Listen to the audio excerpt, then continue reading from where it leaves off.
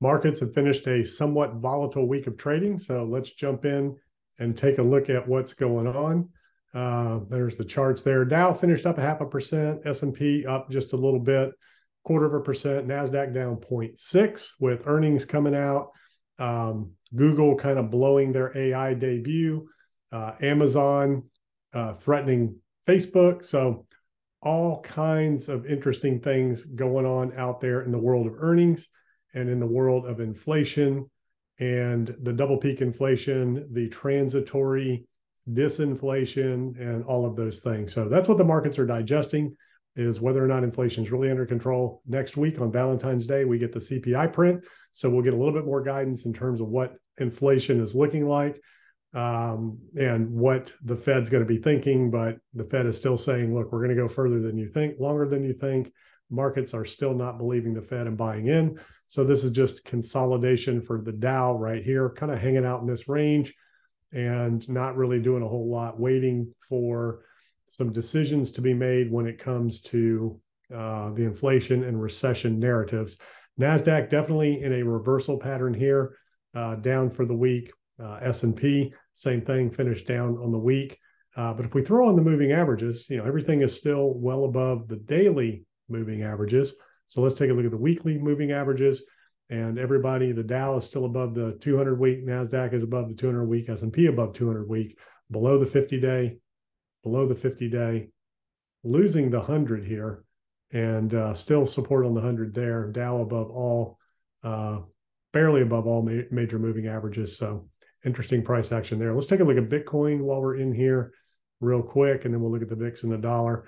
So here's the death cross on the weekly happening for Bitcoin. And we talked about the last time, well, that's never happened for Bitcoin, but in the markets, generally, 35% drop to 45% drop whenever that's happened in traditional markets. And from the peak of the cross, so that would put you right back, put Bitcoin right back down around that. Now that put Bitcoin down around that 12,000, 13,000 range if it played out. The question is, will that happen? Can it happen? Of course, anything's possible. What's most likely? What's possible? So like we talked about yesterday, Bitcoin looks like it wants to head back down to that 20,000 range. The other thing that's interesting about that is that when you look at the 200-week moving average here, Bitcoin was not able to get above that 200-week moving average.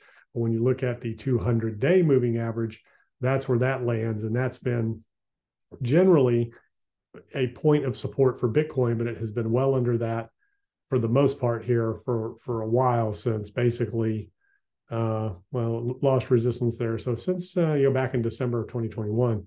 So this might be the next stop for Bitcoin to try to find a little bit of support on that 200-day moving average.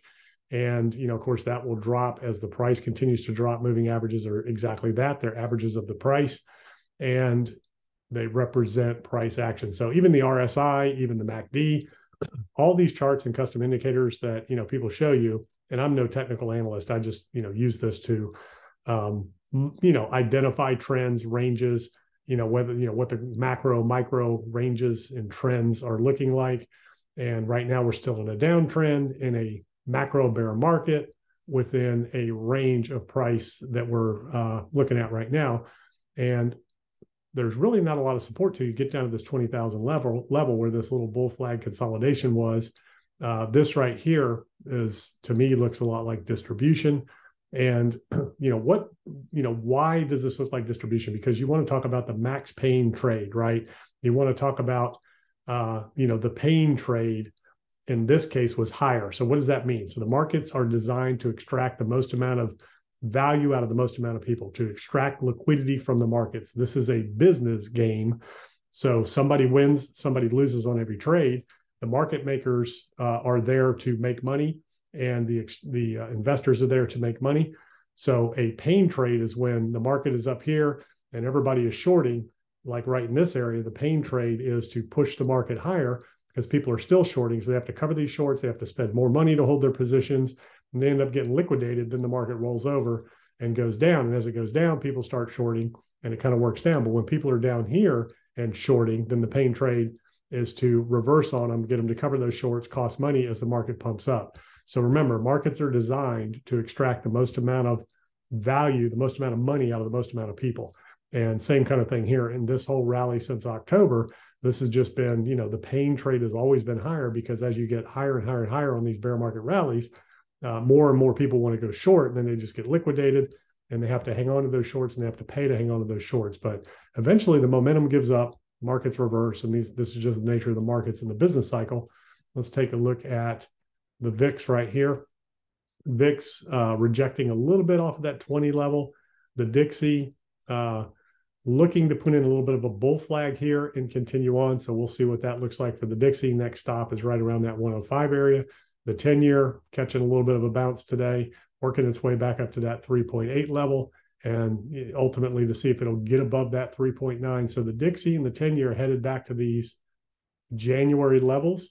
What does that look like for the markets? So January, right in this area here, when it popped the last time, January right in this area here, on the NASDAQ when it popped the last time, and right in this area here for the S&P. Not the lows of October, but the next higher low coming off of higher lower low coming off of the October low. So, in the identification of a trend, lower highs, lower lows, a trend reversal is putting in higher lower highs and higher lower lows.